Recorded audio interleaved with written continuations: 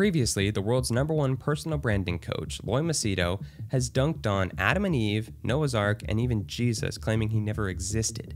But now he's just angry at Christians in general, and specifically the Catholic Church. Here we go. When you go to the church, the priest raises the Eucharist, the bread and the wine. And there are claims that this became the flesh of Jesus, this became the blood of Jesus.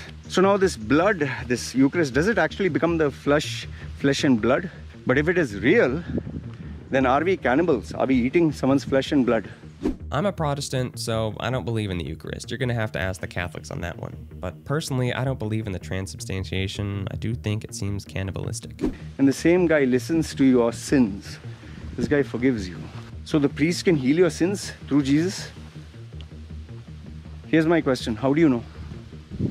I believe. Huh? I believe. Another question for Catholics. Personally, I don't think that anybody can forgive sins except Jesus. No one can step in his place.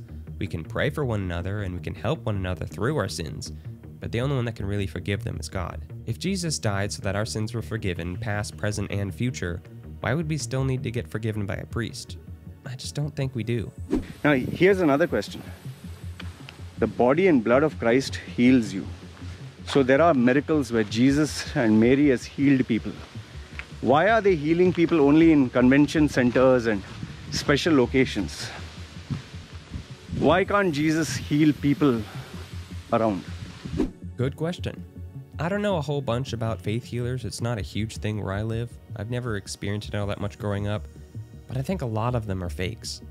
I think it's entirely possible that someone can have a supernatural healing ability. I've heard stories of it before, but I haven't seen evidence of it for myself yet.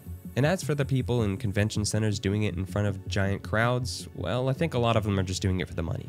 But that doesn't have to really do with the truth of Christianity. Hypocrisy doesn't negate the truth of a religion. I asked you a simple question.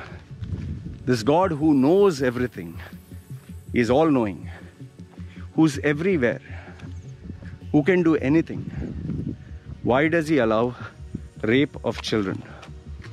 Answer me. Why does he allow hunger? Why does he allow famine? Why does he allow cancer in small, innocent people? The problem of evil is the strongest objection to Christianity, so we finally come to that.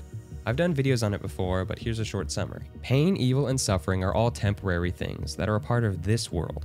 Sometimes evil things happen to us because we make evil choices, like a murderer getting caught and tortured by a vigilante.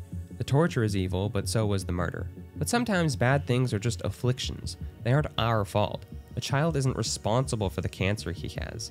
It wasn't his fault. Maybe he was born with it. Sicknesses aren't usually our fault, but they are an effect of sin being a part of this world, and still, all of that is temporary and will go away one day.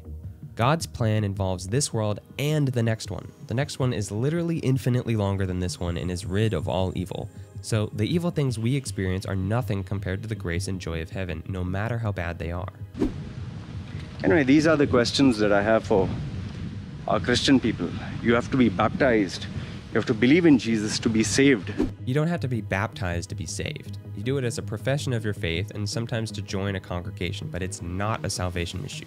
Loy, if you're listening, please don't be like Richard Dawkins, who says, even if there was this booming voice and the second coming in clouds of glory, the more probable explanation is that it's a hallucination or a conjuring trick by David Copperfield or something. What would persuade you? Well, I'm starting to think nothing would. The Bible says, if they do not hear Moses and the prophets, neither will they be convinced if someone should rise from the dead. If you don't believe Moses and the Ten Commandments or any of the Old Testament prophets, you wouldn't even believe it if someone rose from the dead in front of you. Belief and evidence aren't opposites, they go together. I know that you've been scarred by a lot of religious hypocrisy, as have many people, and I'm sorry about that. But God says that all pain is temporary and that heaven is much better. That's all I got. I hope it helps, and I'll see you next time.